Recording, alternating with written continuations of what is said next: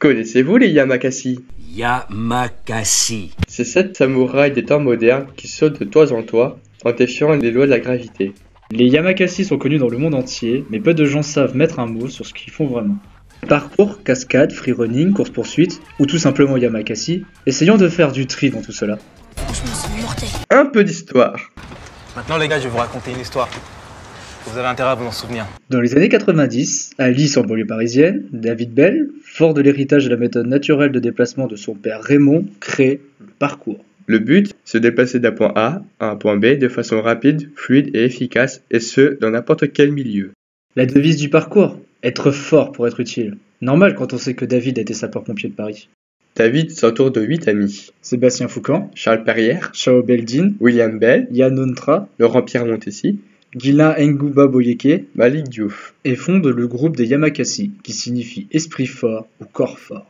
En 2001, 7 membres des Yamakasi jouent dans le film du même nom et contribuent à la popularisation du parcours, avec tous les préjugés et idées reçues qui vont avec. David Bell et Sébastien Foucan décident quant à eux de monter un nouveau groupe, la Relève, afin de transmettre les valeurs du parcours à une nouvelle génération de traceurs.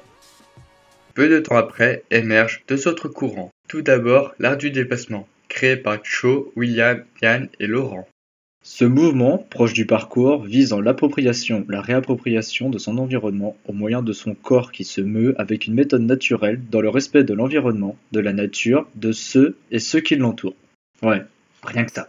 L'autre courant s'appelle le freerunning. Fondé par Sébastien Foucan, le freerunning se base sur le parcours en exploitant son côté artistique et créatif. Très impressionnant, le freerunning intègre de nombreuses figures telles que les saltos. Le parcours, l'art du déplacement et le freerunning sont donc 3 pratiques différentes qu'il est facile de confondre pour les non-initiés.